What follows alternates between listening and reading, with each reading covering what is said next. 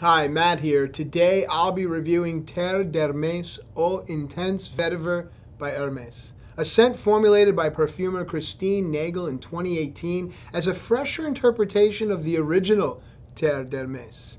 This version opens with citrus notes of lemon, bergamot, and grapefruit, but it's dominated overall by a base note of vetiver. Other notes include geranium, pepper, patchouli, frankincense, and amberwood.